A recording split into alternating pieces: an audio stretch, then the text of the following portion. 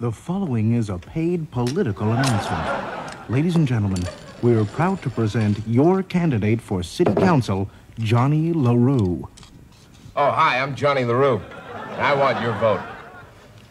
Now, I'm not going to beg you to vote for me, and I'm not going to lie to you or try to fool you with any fancy figures or statistics you wouldn't understand.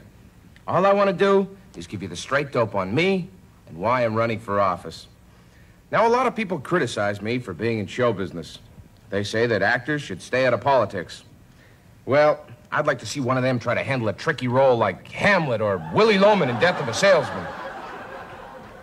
Others say I lack the educational background to understand complicated issues. Well, I've been looking over the government reports here on tax reform, aid to public schools, land use statistics, economic growth projections.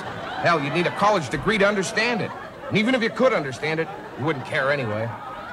No, if I'm elected, you're not going to find me with my nose buried in any law books or any reports. People are where it's at. And it's people that I love. Fine-looking family, isn't it? Well, it isn't my family. But if I had a family, they'd probably look just like that. Aren't you a cutie? Oh! You're fired. Get out! You're disgusting, LaRue. Get out! He's gonna lose. You're all fired. As you can see, I'm not afraid to take a tough stand on important issues.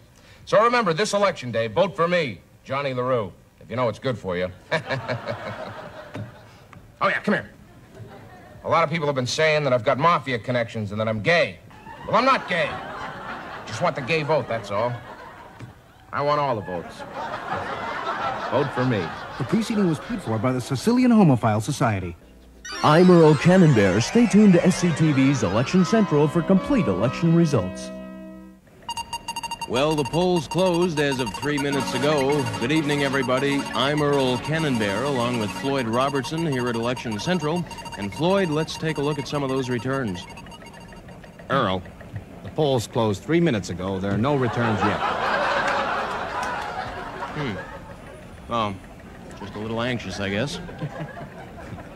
We did find out, however, that a record turnout voted today. 18% of Mellonville's population cast their ballots. Up from 6% 2 years ago. Well, Floyd, whoever said that Mellonvillonians are apathetic can now eat their shorts. Words. Well, while we're waiting for those early returns, last week SCTV televised a debate between the three candidates running for city council.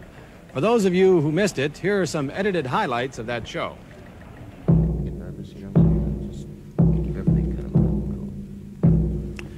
Good evening, I'm Earl Cannonbear. I'm sitting with three candidates running for a seat on City Council. Shirley McLennan Black, Jack Brown, and a local favorite, a man who I feel can really do the job, Johnny LaRue. Okay, let's talk turkey. That's my favorite topic, Earl.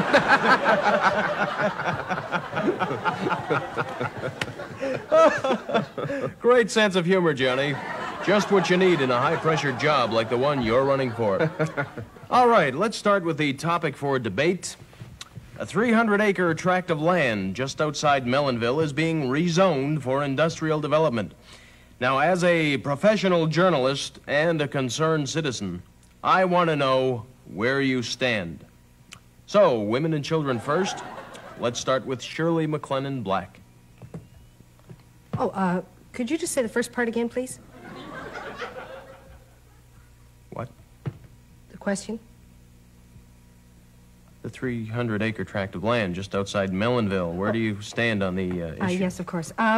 Well, Earl, as an actress turned politician, I would like to meld the two together. And on that tract of land, Earl, I would like to build a political theater where the people can come to me and I can perform for them. Because I work best in front of an audience.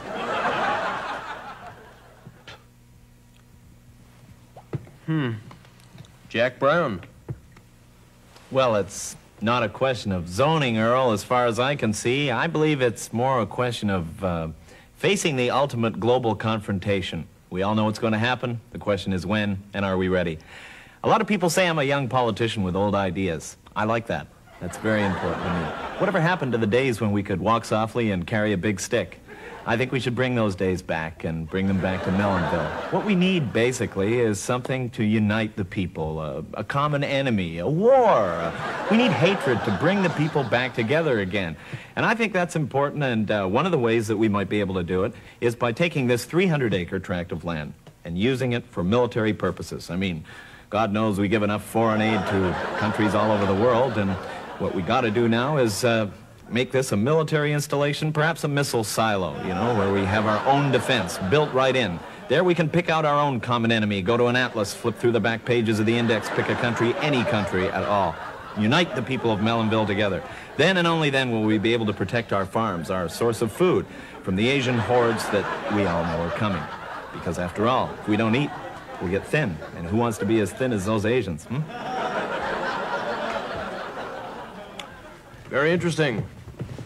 And now, not to show any favoritism, I've saved the best for the last. Ladies and gentlemen, Johnny LaRue. Thank you, Earl.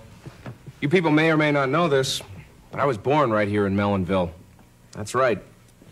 My roots are here. Sure, I left for a few years, but I'm back to stay. And you know, I think the good people of Mellonville, they know me, and they know what I stand for. Sure, I caused a lot of scandals in the past, and I apologize for them, but let bygones be bygones. Let's move ahead. On to that 300 acres of land. You know what I'd like to do with them? I'd like to turn it into a bird sanctuary and a gambling casino. Because birds are God's little creatures.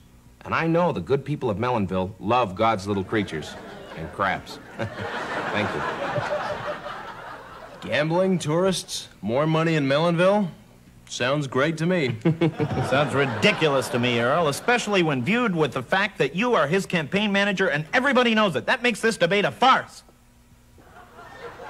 I hope you lose. Oh, come on. Talk about biased journalism. I wish Floyd Robertson ran this debate. And I think women should stay out of politics and start baking more cookies. You see what I'm up against, Earl? You see what I'm up against here? Cheap, slanderous remarks from these opponents of mine, these so-called opponents.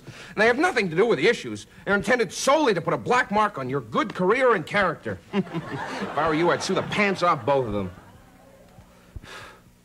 Well, I gotta go to a Negro luncheon right now. Make sure those campaign posters are up at 6. Okay, Johnny. Don't touch me. I don't know where you've been. I'm not shaking hands with you, you four-eyed bozo. Get out of here. Gotta be objective. I am objective. Look, you cannot run someone's campaign. No, you can't. I can't, sir. No. No, you can't. Yes, I can. No, you can't. I can't. You cannot. We're back. And these early returns from Mellonville North. Picanini, the incumbent, 202 votes, leading both Axelrod and Melrose, who are tied at 76 votes each. Now, Axelrod and Melrose have been protesting Picanini's strong-arm tactics during the campaign, citing blackmail and physical threats to their wives and children. Well, it should be an interesting campaign to follow. Earl?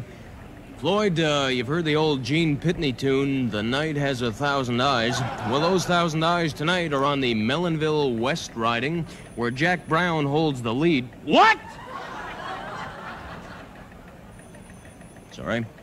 Jack Brown holds the lead with 171 votes, followed closely by Shirley... No, I don't believe this. 165 people voted for Shirley McLennan Black, a woman who's now in second place, followed closely by Johnny LaRue, who trails with... Well, he seems to be closing that gap rather quickly, and... how many votes does he have, Earl? Well, it doesn't say here, Floyd. Oh, yes, it does. 5 votes? Well, it's a good thing for LaRue he got you to manage his campaign, huh? Could have been worse. Floyd, it's obvious you know nothing about political strategy. The way I managed Johnny's campaign was that we start slow and we gradually die out completely. We'll be back with more election coverage as soon as more results come in. 1, 2, 3, 4. Who are we for? Johnny LaRue. Knock that off. Hi, this is Sammy Maudlin saying be sure to watch the Sammy Maudlin Show tonight on SCTV. Welcome back. This is Election Central, and these late returns just in. Joe Piganini has taken the seat for Mellonville North with 515 votes. That's 200 more than his closest rival, Michael Axelrod. And Earl, you have some late returns there, haven't you? I sure do, Floyd. Harry Truman was defeated by Dwight D. Eisenhower. Get it, Floyd? Late returns. Will you get on with it? Seriously, Floyd, speaking of late returns, did you know that in the last municipal election, 66% of the voters, which would be 52% of the population, voted between the hours of 3 and 5, a sharp contrast to the 72 municipal election when 61% of the eligible voters, which at that time composed only 48% of the population, voted between the hours of 11 and 2. Now, you'll remember that was the year of the big baby boom, and a lot of eligible women were breastfeeding their babies, generally between the hours of 9 and 11, which allowed 33% of these nursing mothers to get to the... Earl, what is your point? Well, my point, Floyd, is that according to voter profile projections, 59% of the voters are expected today to vote between the hours of 4:15 and 5:35. What is your point? Floyd, my point is that 40% of today's voters under the age of 25 voted before 12:30, which means if we draw from the past, which is what I was getting at, the 30 to 50 age group who previously were voting between 9:30 and 1:10... Silence yourself! We'll be back with more election results in a few moments.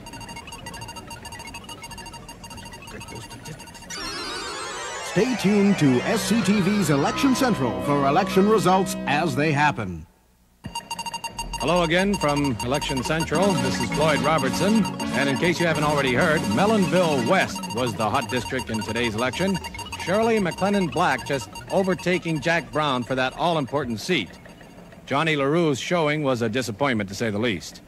Now, I understand Johnny's going over to his campaign headquarters. Earl Canonbear should be there to get a reaction from LaRue on his defeat. Earl, are you there? Don't forget to hand in your buttons and your hats before you go, everybody. Listen, please, don't take them home. We can still get some money back for them. Now, here comes Johnny, everybody. He's coming in now, so let's have some applause and cheers. For he's a jolly good fellow. For he's a jolly good fellow. For he... Shut up, Canonbear. It's not my fault, Johnny. I did everything I could. I'll deal with you later. Get out. Well, I guess you expect me to say it was a good, clean race and that the best man won. Or broad, as the case may be. Shut up. Well, you're not going to hear that from me. Nope. I'm bitter. I'm real bitter. But I learned something from all of this. I learned that the good people of Mellonville are all idiots. You people are nothing more than dirt farmers. You don't know a good thing when you see it. Now get out of here, clean out, come on, pack it up, move on. Great speech, Johnny. Oh, shut up.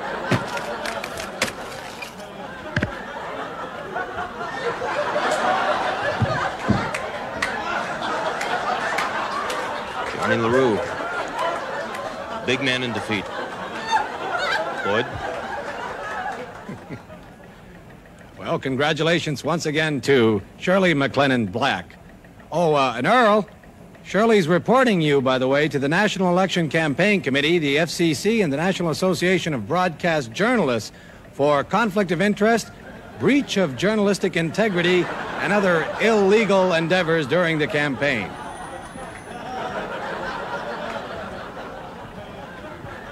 Let them eat cake.